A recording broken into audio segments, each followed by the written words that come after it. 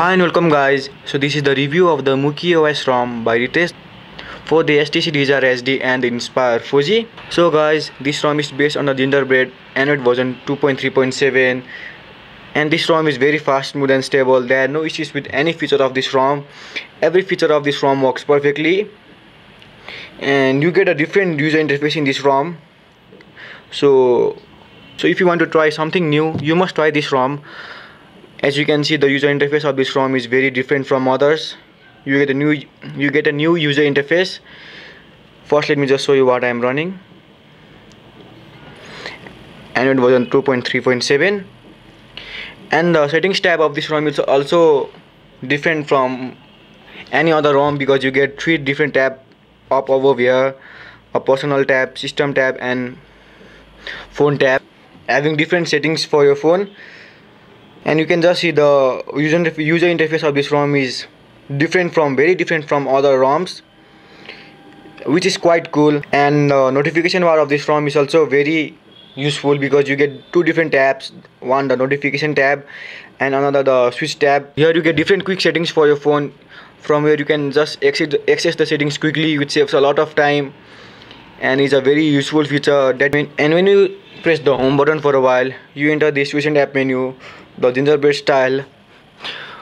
And so this ROM is very simple, very smooth and fast. You can just see the smoothness of this ROM, no lag at all. So if you want any replacement for your stock ROM, I think you must try this ROM. At least you must have a different experience. And now, holding the home screen for a while, you will end up to personalized menu from where you can just add widgets, folders, or change the wallpapers. And you can also have the launcher actions here. And in this ROM, the most unique feature is the cyanogen mode settings, because as this ROM is based on the cyanogen mode, you get the cyanogen mode settings here, where you have option to customize your phone, which is very useful. And you can just customize your phone according to your need. You get the application option here, the display option, the input, the interface option, the lock screen option, from where you can just select the lock screen style, and you can also add different gestures for your lock screen. So let me just show you by building a gesture. So to unlock my phone, I could just use a straight line. So that's done. And now while unlocking, I can just swipe my finger down to just unlock my phone. So that's a very unique and cool feature which you won't get in most of the ROMs. And you also get different lock screen style like the sliding tab, rotatory, lens, and the ring, having different options for each of the style. And you get a different option for your sound system, for your tablet tweaks.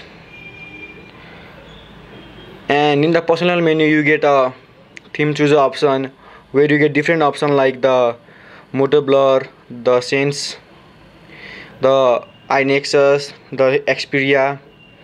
So just try them all. And from here you can just change your settings option here by just disabling and enabling it. And now let's go to the app menu. So you get the DSP manager here, which is very useful to improve your sound quality, and has many options to improve your sound. So just check it. And all the other features of this ROM works perfectly. As I said before, the Play Store, the Google Maps. This ROM is very smooth and stable, and the battery life of this ROM is also very good. And you can increase the battery life of this ROM by just going to the settings, cyanogen mode settings, performance tab, and you can just decrease the CPU set frequency here. And if you decrease the CPU frequency, the overall performance of your phone would decrease, but the battery consumption would also decrease, and the battery life would last really long. You also have different modes like power save, performance.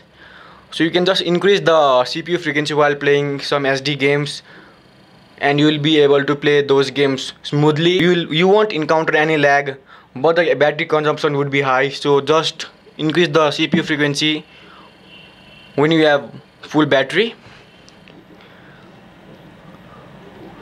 So guys, overall this ROM is very unique from other ROMs. You get a different user interface, you get different experience. So that's all about the review part of this ROM. So guys, I posted the XDA thread of this ROM on the description box, so just check it. And if you have any query, just comment below or hit me on Facebook for further updates. So that's all about the review part of this ROM. If you like this video, just click the thumbs up button and subscribe guys. Have a nice day.